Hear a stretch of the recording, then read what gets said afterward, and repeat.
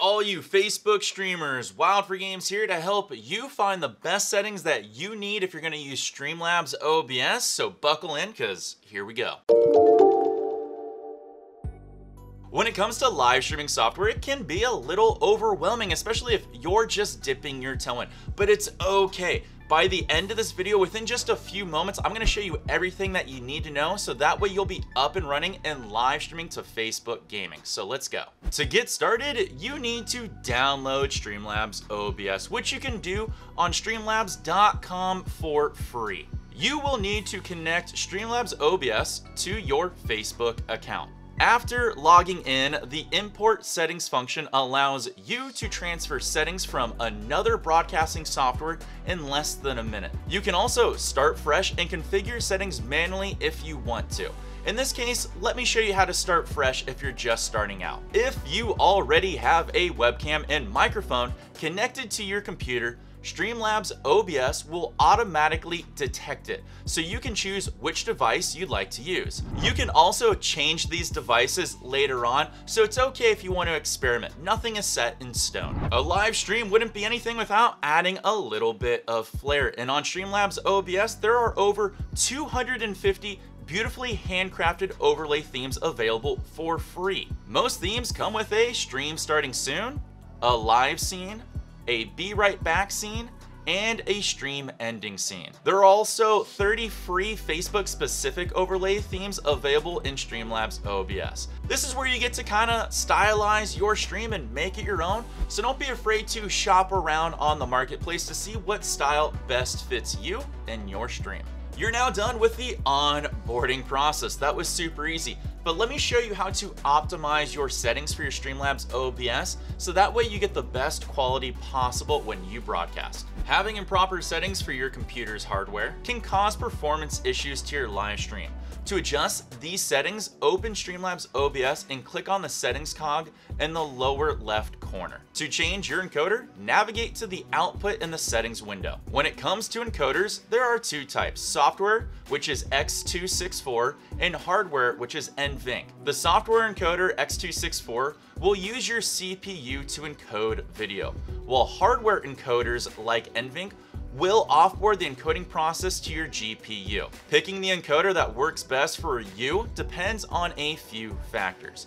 In general, the output quality of a given bitrate for hardware encoders won't be as high as software encoders. However, the advantage is a decreased load on your CPU. In most cases, the software encoder X264 will be available to handle the encoding process as long as your CPU isn't being fully overtaxed in other areas. To ensure your CPU isn't being overworked, you can adjust a few settings to optimize the performance and quality. The output of your video resolution can have a significant impact on the quality of your live stream and performance of Streamlabs OBS. For example, streaming at 1080p versus 720p will double the number of pixels, meaning your computer will be using more resources. To adjust resolution, select video from the side panel in the settings window. You can leave the base canvas resolution as 1920 by 1080, since in most cases, that is the standard size of content that you are streaming. However, it is recommended to lower the output scaled resolution since streaming at 1080p can have a significant impact on your CPU. We recommend lowering the output scaled resolution to 1280 by 720. This is for a good balance between performance and quality. To change the CPU usage preset, navigate to output in the settings window and click on the advanced tab. The usage preset refers to how fast the CPU encodes video. The faster it encodes, the less CPU it uses. By default, it's set to very fast, which provides the best balance between performance and quality. In Streamlabs OBS, you'll find a new feature called Dynamic Bitrate. This feature allows our software to automatically adjust bit rates based on network conditions to prevent dropping frames. Having a static bitrate can cause frame drop. So for example, if your connection is unable to keep up with your set bitrate, it will drop frames to improve the stability of your stream and minimize latency. To use dynamic bitrate, make sure you have the latest version of Streamlabs OBS installed and navigate to advanced in the settings window. Scroll down and toggle the box next to the option that says dynamically change bit rates, dropping frames while streaming. Now, those are some of the most important settings when it comes to making changes to quality and performance and features of your stream. But remember, every streamer is different, so it's best to play around with all these settings to find out what best suits you. Now let's talk about what your viewing community is going to be watching. Let's get into sources. Sources is something that outputs to your stream. A webcam is a source.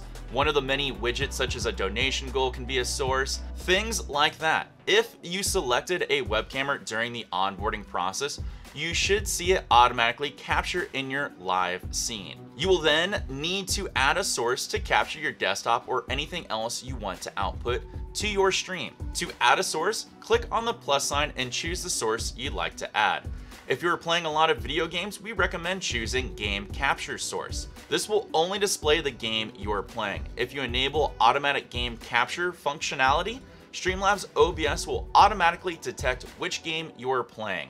There are other options like window capture, which only displays a specific window from your computer, or display capture, which will display your entire screen. After you've added your source to display your content, we highly recommend adding alerts. Alerts give you that little extra flair for you to recognize your viewers for when they contribute to your stream. Not only does it make new supporters feel great because you're recognizing them on stream, but it also encourages others to support you as well. You can add an alert box source and manually customize them on Streamlabs' website.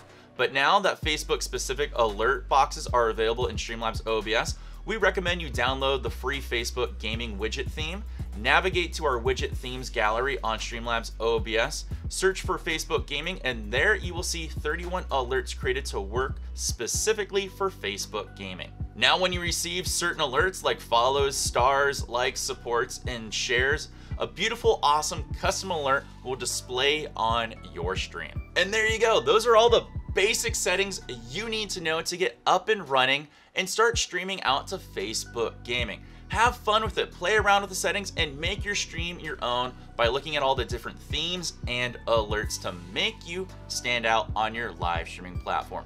And there you go. Those are all the basic components you need to know to get up and running and live stream to Facebook gaming right away. You're welcome, by the way. Now, if you need any more help from me, Wild for Games, or Streamlabs, we got your back. I'm gonna put a video over here to the side that shows you how to improve the quality of your microphone so you can sound bigger and better. Now that does it for me. I'll see you guys all in the next video. Take care, happy streaming, and of course, peace.